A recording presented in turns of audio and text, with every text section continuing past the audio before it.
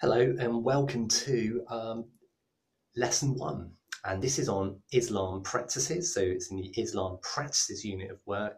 And we are looking at the 5 pillars, the 10 obligatory acts, and the Shahidah within this one unit. So need to be quick. Okay, first and foremost, the 5 pillars. They are central within the religion of Islam. If you will, they are very much the heartbeat. As if you want to be a good Muslim, in fact, if you want to be a Muslim full stop, you must follow the 5 pillars. They are a set of strict rules which you must adhere to, you must follow if you are a Muslim. Now, as you would guess, 5 pillars, there are fundamentally 5 rules. These are, first and foremost, the Shahidah.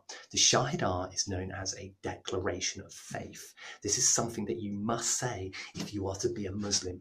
It takes seconds, minutes, and essentially is that there is one God, there is one God, Allah, and his greatest prophet is Muhammad, peace be upon him. And essentially, if you say that and recite it in Arabic as well in front of an imam, then you can be a Muslim convert. You will hear the Shahidah at the moment of your birth. It'll be whispered in the Baba's ear, and at the hour of your death, if of course it's a planned death, of course. The second pillar is Salah, which is prayer. S-A-L-A-H, which is prayer. Muslims will typically pray 5 times a day, some more, and they will pray towards Mecca. This shows devotion, and we will come to why they do it later on in the course. The third pillar is Zakah. This is where they give, they do a charitable act, or they literally do give money or savings, and it's 2.5% of their annual savings. The fourth pillar is Saum, or fasting, Ramadan, and this goes on for an entire month. And they can only eat or drink or engage in sexual activities. They can't swear, they can't even look lustfully at somebody for an entire month whilst the sun is up. They won't eat or drink whilst the sun is up. And fifthly, the final pillar is Hajj, or pilgrimage. Once in their lifetime, Muslims there is an expectation that they do go to Mecca, and they do go, they circle the black cube, the Kaaba. And in addition to the 5 pillars, Muslims who follow an additional set of duties. There are 10 duties called the 10 obligatory acts. And they follow these in addition, as I say, to the 5 pillars. So there's a group called the Shiite Muslims who will follow these 10. And obviously they're incorporated within the 10 obligatory acts are, as you would expect, Salah. So that's one of the 10 obligatory acts. Saum, fasting, which we've mentioned already. Zakah, charity. But in addition to that, the fourth obligatory act is Khums. So yes, they pay their 2.5% of charity, but in addition, Shiite Muslims pay an additional 20% of tax on income once all expenses are deducted. Half goes to charity and half goes to the Shiite religious leaders. The fifth one is Hajj, which we've covered already as one of the 5 pillars. Shiite Muslims also, they follow something called the jihad. The jihad is basically essentially a struggle to maintain the faith and defend Islam.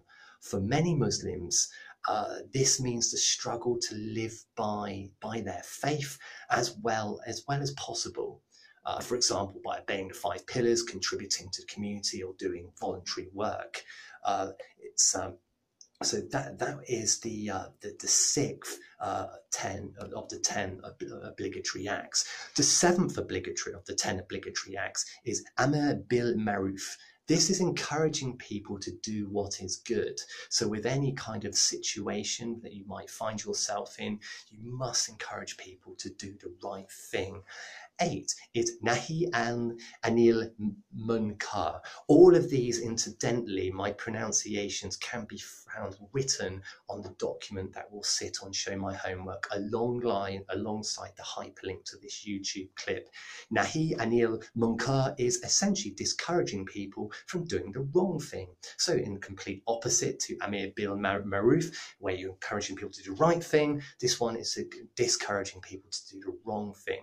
Number 9, lovely Arabic word here, is tawawala. Tawawala. Okay, taw al-wala. It's essentially to be loving towards the friends of God, and that includes Muhammad and the imams, to show love and compassion to your fellow Muslim, essentially. And the 10th obligatory act is tabara. Tabara is disassociating from people that are enemies of God. So it's giving those people a wide berth, essentially. So the Shahidar is the absolute pivotal point, because it is the point at which you are either Muslim or not. It is incidentally on the Saudi Arabian flag. That's where it can be found.